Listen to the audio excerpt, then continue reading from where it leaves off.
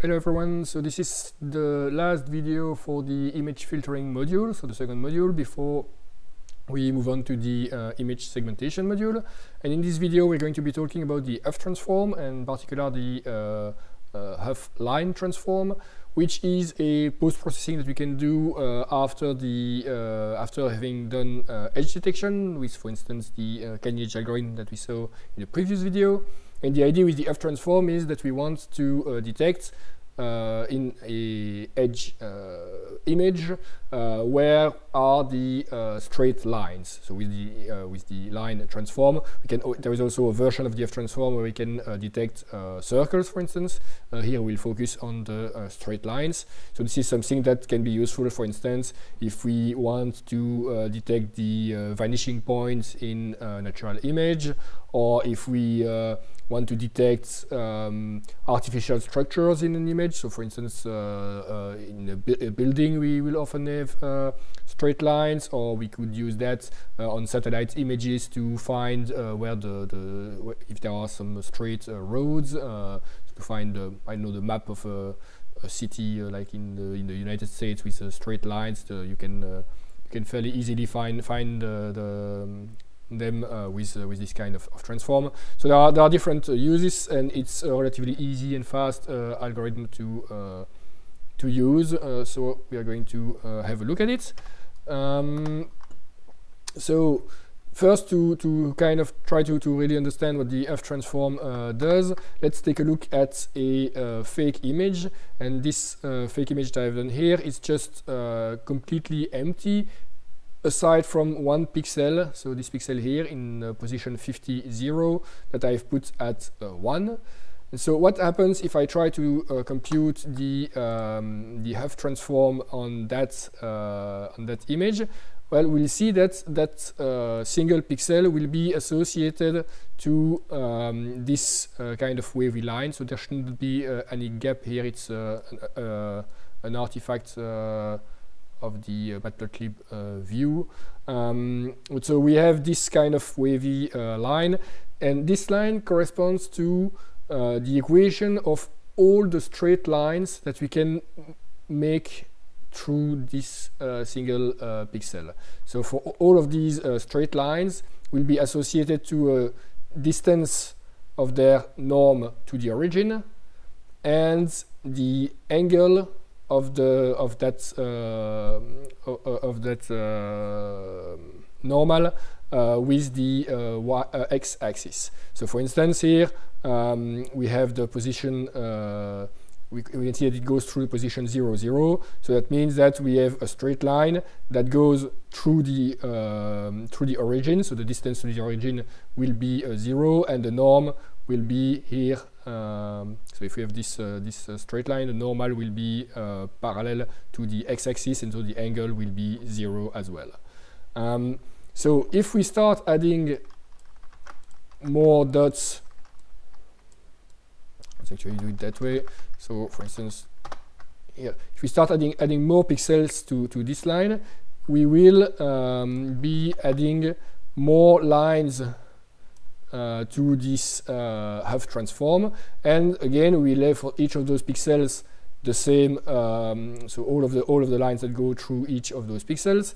And the idea is that if we have a longer line, so if we have a line that goes through the entire image, for instance, we'll see that all of those possible lines that we have for each pixel, we will accumulate them, but they all go through the same point here. And these points will correspond to the actual equation of the line that we have done. So for each of those points, we have a lot of different lines which are all different for each other, but they will all have also the same line, which has a norm of which has a normal which makes an angle of 90 degrees with the x-axis, and which has a distance to the origin of 50. And this is what we have here, so an angle of 90 degrees and a distance to the origin of 50, and so all of those possible lines go through the same points. And so with once we have the F space image here, we can find with the method, for instance, offline peaks from scikit image. What it will do, it will find the local maxima of the Hough transform and return them. And so we can have so for each for this image we'll have one local maximum, which will be the angle of 90 degrees and the distance of around 50 pixels. So this is of course for a fairly simple image. So if I add another line, for instance, let's add another line with a distance of 100, and I do the same thing here. I will again add a new line to the Hough transform, and now I will have two maxima, which will be those corresponding to a distance of 100 and a distance of 50, and both with an angle of 90. So if now I start looking at a real image, so we'll be looking at the working the JPEG image again. First, I can use the canny edge detector to find all of the lines in the image. And now I can use the same method, the same Hough transform on this real image. And so each of the pixels that are white in this edge image will be associated to a wavy line here in the Hough space. And the idea is that all of the pixels that are aligned and that form a straight line in the image should all converge through one point in the Hough space that will be therefore a local maximum. So let's have a look at the result of the transform. As you can see in a real with a real image, we have of course something that is much harder to process with the human eye, but you can already see here that we have some convergence points. So if I zoom in here, for instance, here I have an area that is very white, meaning that this is a local maximum. Okay, and if I take a look from a bit further back, we see it a bit better that we have all of the lines that go through here and that all pass through the same point. That is an angle here of almost 0 degree, and here also a very small distance. So this would correspond to so as we've seen, an angle of 0 degrees would mean that the normal is in this direction. So that means that the line itself will be in this direction and a relatively small distance. So this might be this line, for instance, or maybe a smaller one that we cannot really see here. It's a bit hard to tell here. So what we can do now is that we can find all of the local maxima, and I can see that if I just use the default offline peaks here, I will have 25 local maxima that are found. With the offline peaks method, I can kind of control how many local maxima it will find by using these. So mean distance and mean angle will determine basically that the kind of region where we look for the maximum. So we cannot have two local maxima that will be closer together than this minimum distance and minimum angle. So this is to avoid, because the signal is always a bit noisy, this is to avoid finding multiple local maxima that actually corresponds to the same line. We can also put a threshold on the value in the accumulator, so the minimum value that you want to consider that it's a line, and you can also just say that we only want the X strongest line. So for instance, yeah, if I put what's it, num peaks equal 10, then I will only get the 10 strongest peaks. So let's, for the moment, have a look at the 25.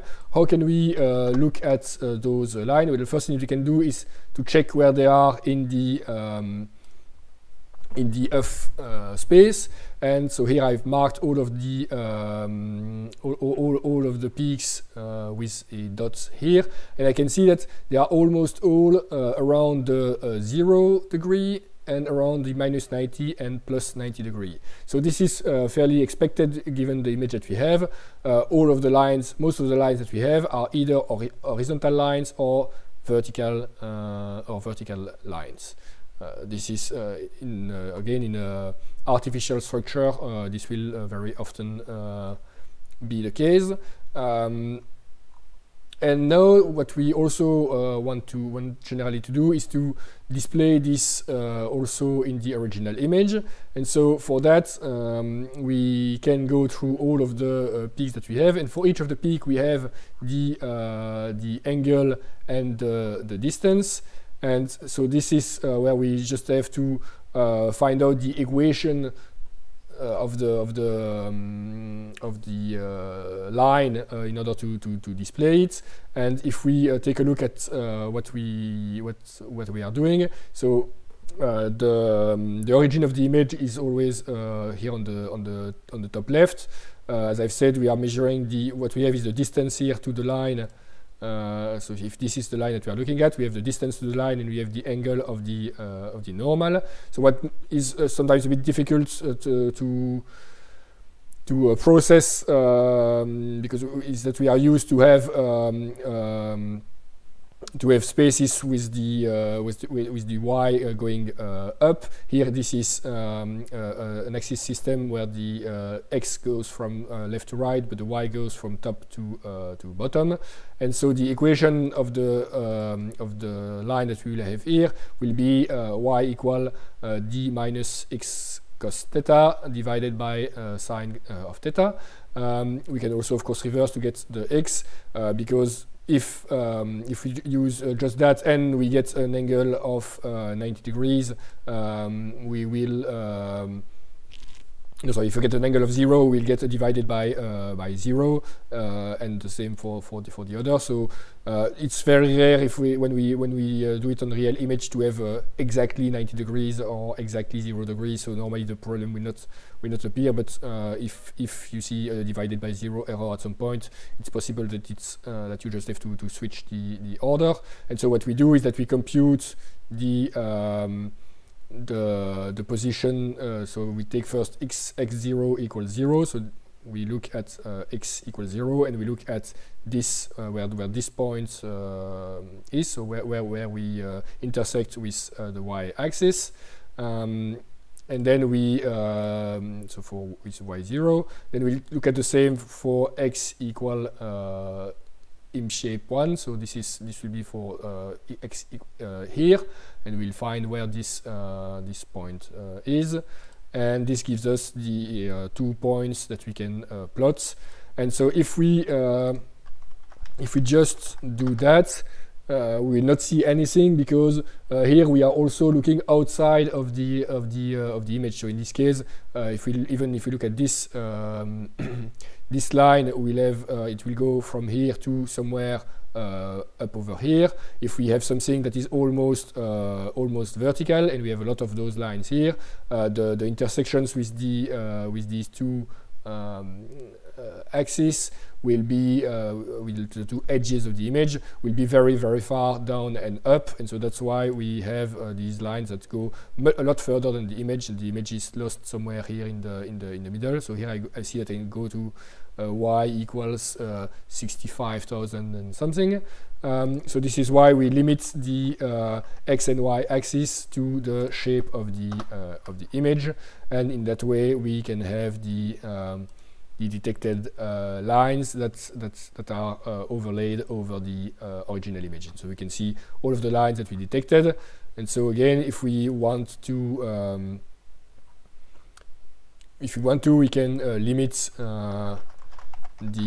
for instance, the number of peaks that we find. We could say, okay, I only want the 10 strongest peaks. I can look at them in the Hough space, and I can look at the 10 lines with the strongest edges in my image. And so this gives me some information here.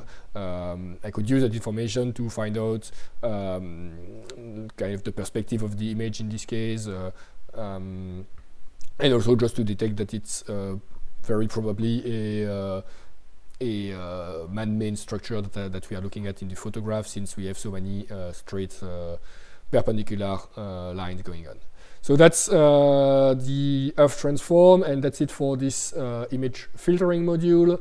And starting from the next video, we'll be looking at image segmentation techniques. So that's it, and I will see you in the next video.